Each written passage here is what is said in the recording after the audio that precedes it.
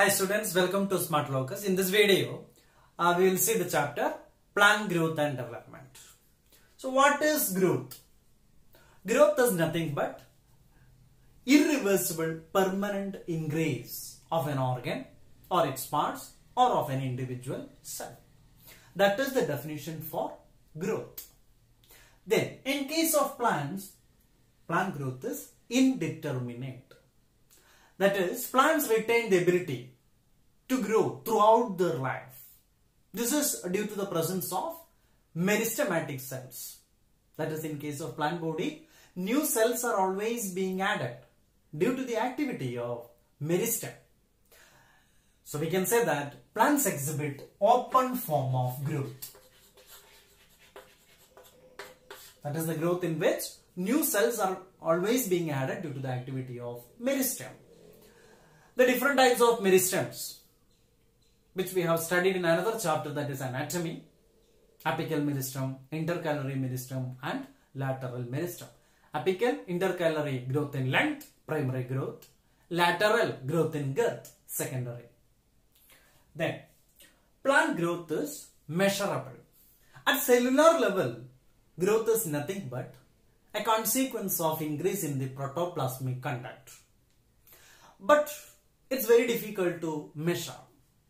So there are certain growth parameters which are proportional to it.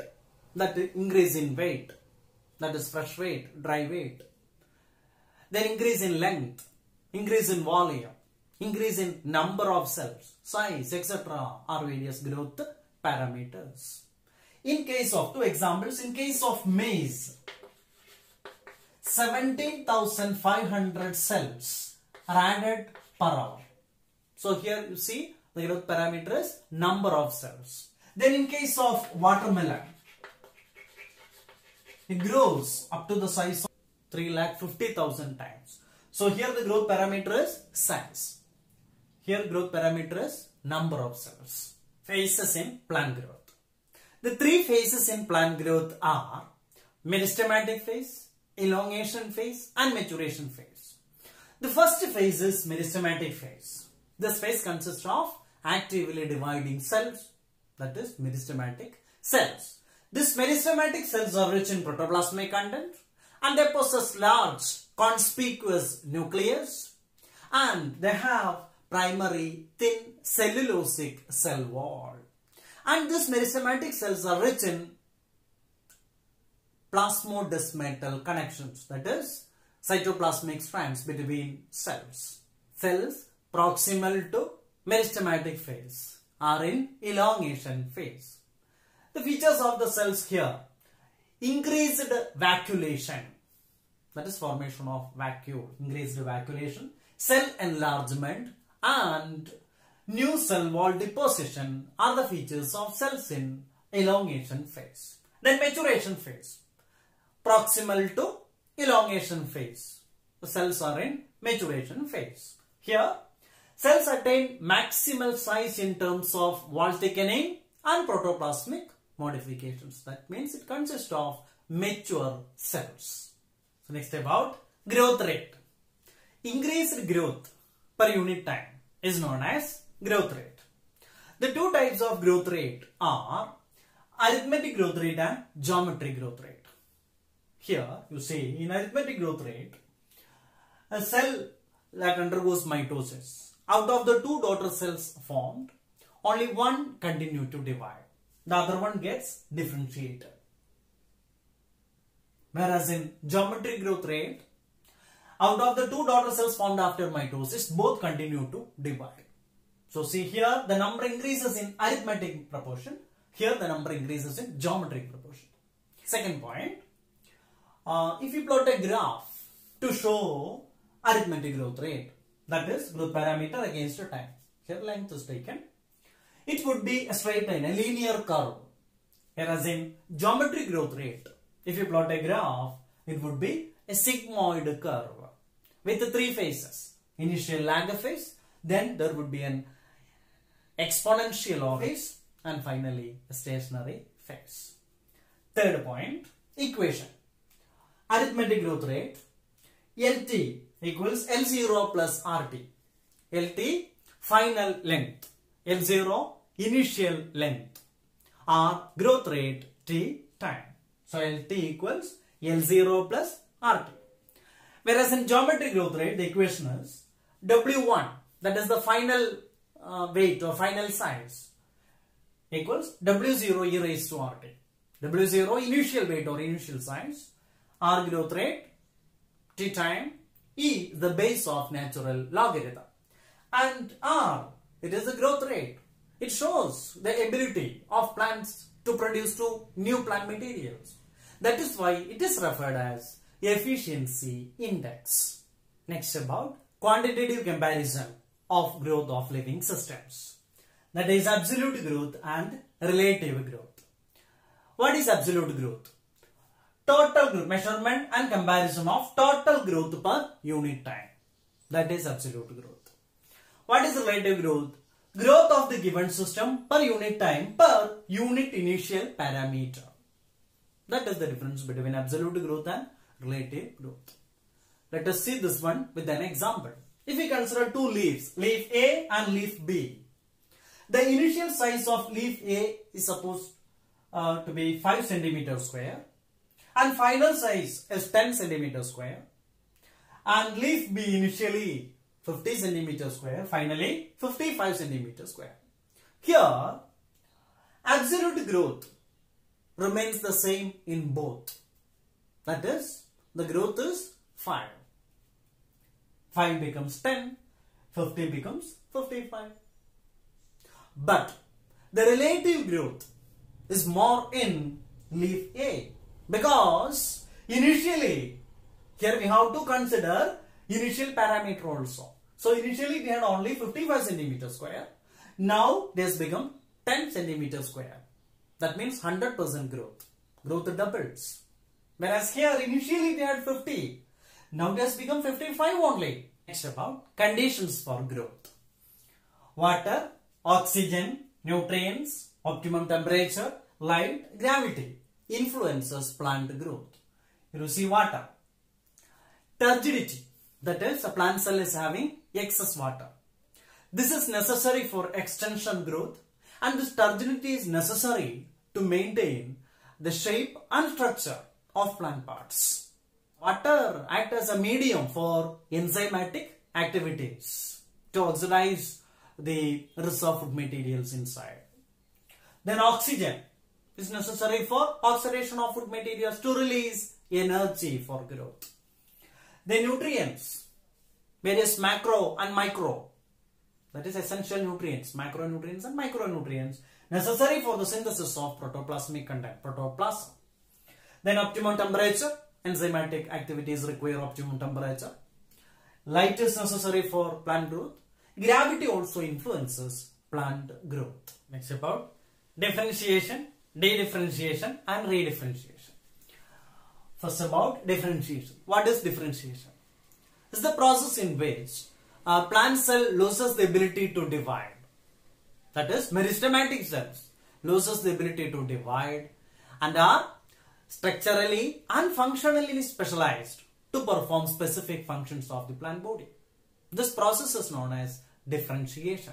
Typical example, formation of parenchyma, collenchyma, sclerenchyma. That means formation of these permanent tissues from meristem. So see, meristem undifferentiated, and these permanent tissues are differentiated. That is the process. Second, dedifferentiation. That is, these permanent tissues, that is differentiated tissues, regain the ability to divide and becomes meristematic. That is dedifferentiation. Typical example, formation of interfascicular cambium from medullary rays. Interfascicular cambium is a meristem, is a lateral meristem. Medullary rays are nothing but parenchyma. Then redifferentiation. Here, dedifferentiated cells again gets differentiated. Cork cambium is a lateral meristem. That is an example for dedifferentiated tissue. From cork cambium towards outer side, cork is formed, and towards inner side, secondary cortex is formed. So, cork cambium dedifferentiated, Cork and secondary cortex are redifferentiated tissues. Next about plasticity or phenotypic plasticity. Plants follow different pathways in response to the environment or phases of life to produce different kinds of structures. This is known as phenotypic plasticity. If it is in response to phases of life, example, that is phenotypic plasticity in response to phases of life. Example, heterophily in cotton, coriander, larkspur. Hetero means different, dissimilar. Phyll means leaves. So in these cases, juvenile plant and adult plant differ in the shape of leaves. Heterophily. The next, heterophily in buttercup. Phenotypic plasticity in response to environment. Example, heterophily in buttercup. Here in buttercup, actually this is an aquatic plant. The shape of leaf is different in leaves which are in water and leaves which are in air.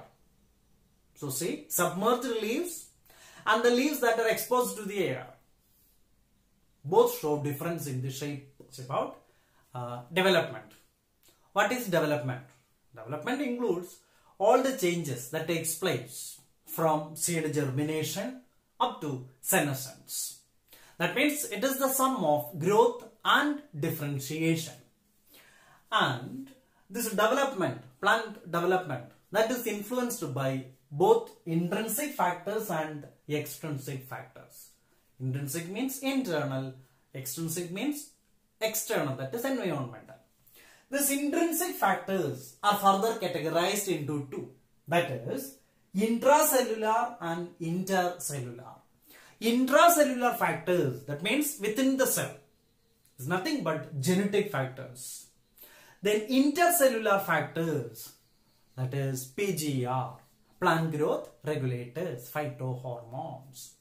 Then extrinsic factors includes light, temperature, water, oxygen, nutrients, etc. So next about PGR, plant growth regulators in detail. Plant growth regulators also known as phytohormones. Based on their function, they are categorized into two, that is growth promoters and growth inhibitors. Growth promoters are involved in growth promoting activities. Example, auxin, cytokinin and gibberellin. Auxin, chemically, auxin is indole compound, whereas cytokinin is chemically adenine derivative. A cytokinin, example for cytokinin is kinetin. Kinetin, it's a complete biochemical name. N6-furfuryl aminopurine. Then gibberellin is chemically terpene. Then inhibitors, two inhibitors, ethylene and abscisic acid. Ethylene has both growth promoting and inhibiting activities, but it is considered as an inhibitor because it has more growth inhibiting activity. It is chemically ethylene gas only. Abscisic acid is chemically carotenoid derivative.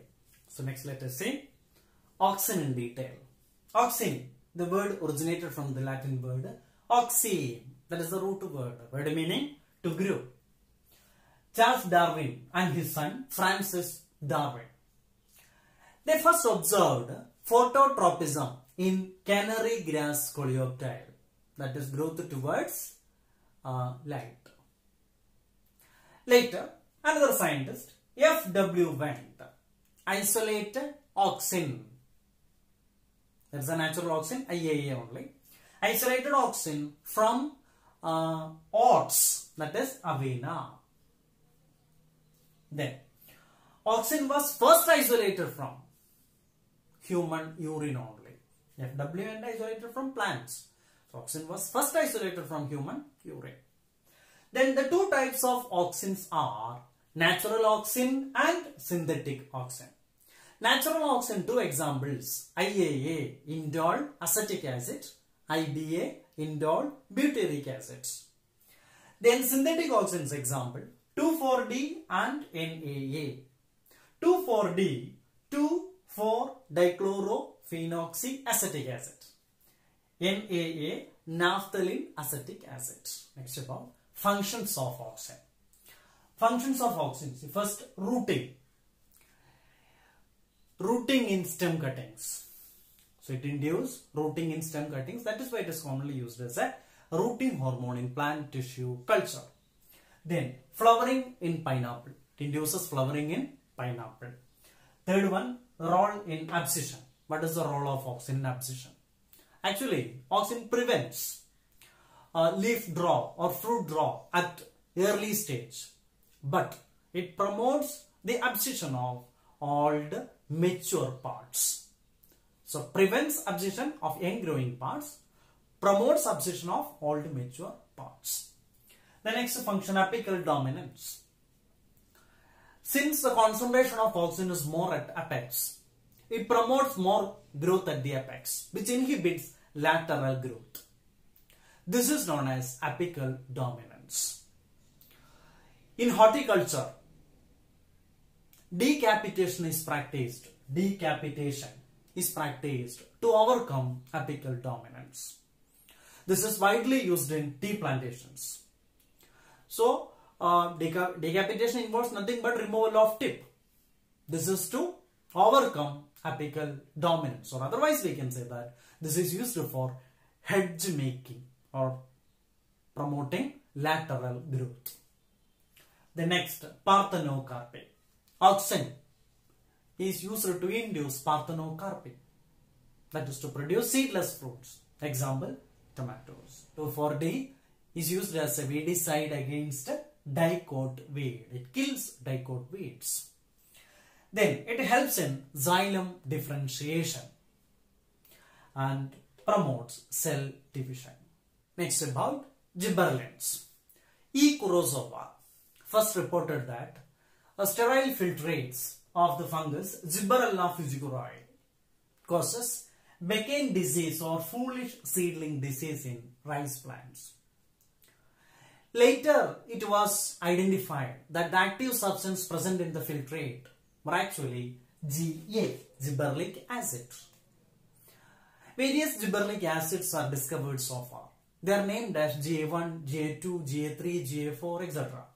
Among this, GA3 is the most intensely studied form of GA. Next, about functions of gibberellin. It is used to increase the stalk length in grapes.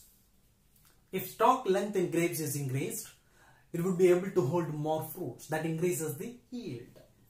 Then, it is used to elongate and improve the shape of fruit in apple to increase the commercial value. It is used to delay senescence of fruit. This helps to increase the market period of fruits. Then, malting. It is used to speed up malting process in brewing industry. Brewing industry, alcoholic beverage industry. Malting process means here gibberellin. Actually, gibberellin stimulates the synthesis of the enzyme amylase. And amylase breaks starch into maltose. That process is known as malting. In brewing industry, this process enhances the production of alcohol. Then, here the indirect function given is gibberellin promotes seed germination by stimulating the production of amylase. In sugarcane, it increases the length of stem. That means it increases the yield. Then in conifers, it induces early seed production. Then it causes bolting in plants with rosette habit. Example, cabbage. What is bolting? Sudden internodal elongation just prior to flowering. Next, about cytokinin. F. Skoog, in his experiment, he found that callus from tobacco stem. Callus is nothing but mass of undifferentiated cells. So callus formed from tobacco stem proliferates, multiplies, if the nutrient medium contains, along with auxin, either yeast extract or extract of vascular tissue or coconut milk or DNA. Later, Miller et al. Et al. Means a group of scientists under his leadership. Miller et al. Identified kynetin. kinetin from herring sperm DNA. Herring is a fish found in Pacific Ocean. Remember, kinetin is not yet discovered from plants. So, a cytokinin which is naturally present in plants. Example is zeatin. Zeatin is the cytokinin present in plants. It is named as zeatin because it was isolated from corn kernels, also from coconut milk. Corn, scientific name, genus name, Zea. That's why the name given, zeatin. Cytokinin. Next about functions. Actually the name given because it is a cytokinesis promoting substance. So it is produced in areas where rapid cell division takes place. That includes root apex, developing shoot bud, young fruits, etc. Then its functions includes formation of new leaves, formation of chloroplast, then lateral shoot growth and adventitious shoot formation. See, it promotes lateral shoot growth. That means it helps to overcome apical dominance. So we can say that auxin and cytokinin are antagonistic in case of apical dominance. Antagonistic works just opposite to each other. Then cytokinin delays leaf senescence. Delays leaf senescence by promoting nutrient mobilization to leaves. Since it was first observed by Richmond-Lang, it is known as Richmond-Lang effect. Next about ethylene. H. Cousins, Herbert Henry Cousins, confirmed the release of ethylene from ripened orange that promoted ripening in stored unripened banana. Here the very interesting activity or a rare physiological phenomenon shown by ethylene is ethylene induces fruit ripening and fruit ripening enhances ethylene formation. And then the functions of ethylene. First about its activity in seedlings. It induces triple response in seedlings. This triple response includes swelling of the axis, horizontal growth and apical hook formation, senescence and abscission. Ethylene promotes senescence and abscission of all the mature parts, especially flowers, leaves, etc. Then it causes fruit ripening. It's commonly used as ripening hormone. Then it causes climactic, that is respiratory climactic. A sudden increase in the rate of respiration during fruit ripening. That is known as respiratory climactic. Then its role in dormancy. See, ethylene actually it helps to break dormancy in some cases. For example, in peanut seed, it helps in germination. Similarly, it promotes sprouting of potato tubers. Then, next, its role in petiole elongation. In deep water rice plants, it helps elongation of petiole so that the upper part of the shoot or leaves remain above water level. This is to protect the plant. Ethylene promotes root hair formation. That means it helps to increase the absorption surface. And it helps in the overall growth of the root also. Then, ethylene promotes flowering in pineapple. Not only flowering, it helps to synchronize the fruit set in pineapple. Ethaphone is the source of ethylene. And from the solution, plants can readily absorb ethylene. And again, the functions of ethaphone are listed in NCERT. Nothing but the functions of ethylene. One function, again function of ethylene only, that is, it increases the number of female flowers in cucumber, which increases the yield. Next about abscisic acid. During 1960s,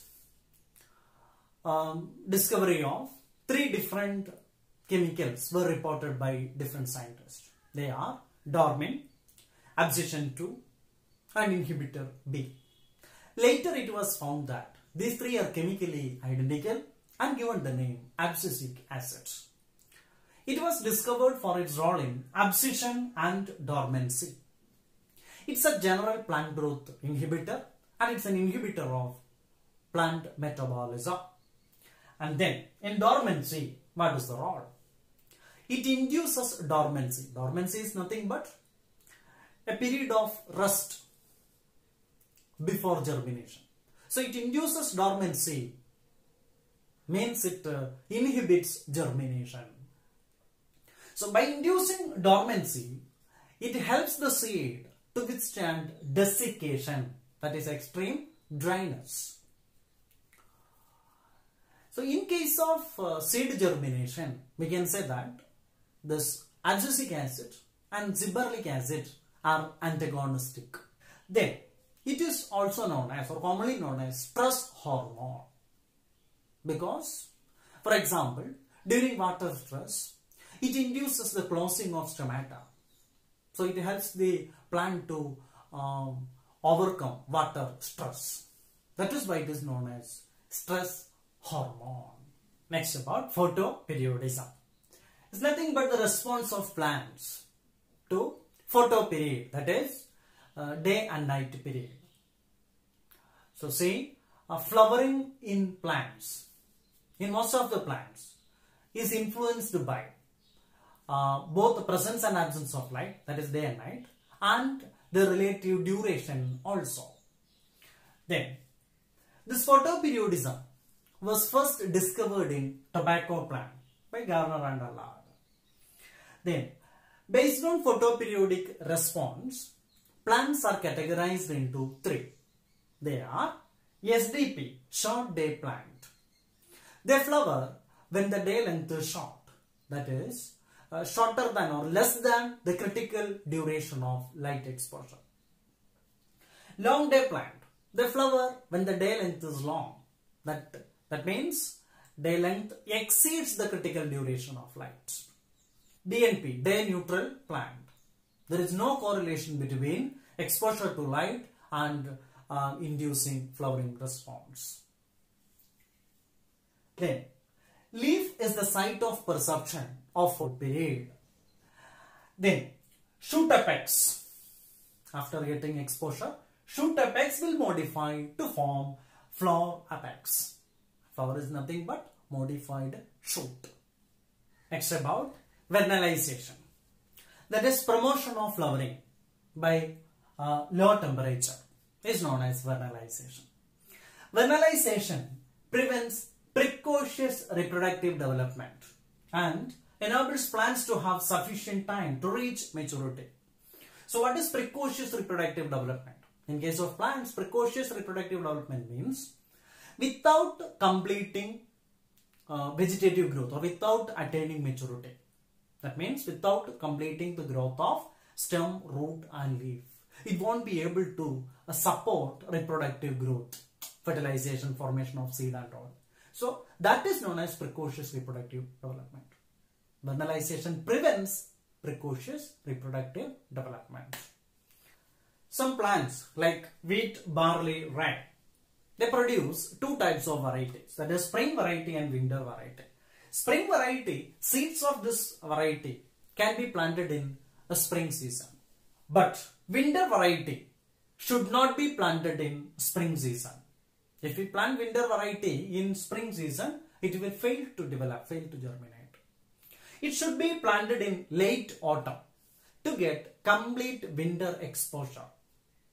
That means a seed of winter variety requires low temperature. Another example for vernalization can be seen in biennial plants. Biennial plants means they are monocarpic.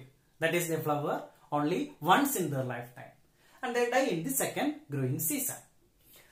An example, sugar beet, carrot, cabbage and all. Here, if its growth is subjected to cold treatment, then a subsequent flowering response can be induced.